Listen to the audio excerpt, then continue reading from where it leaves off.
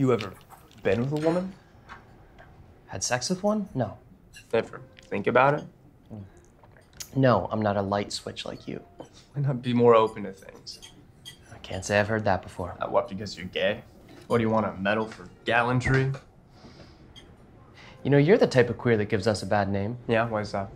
Because you treat it like a disorder, an impulse. Sex is an impulse. It's primal.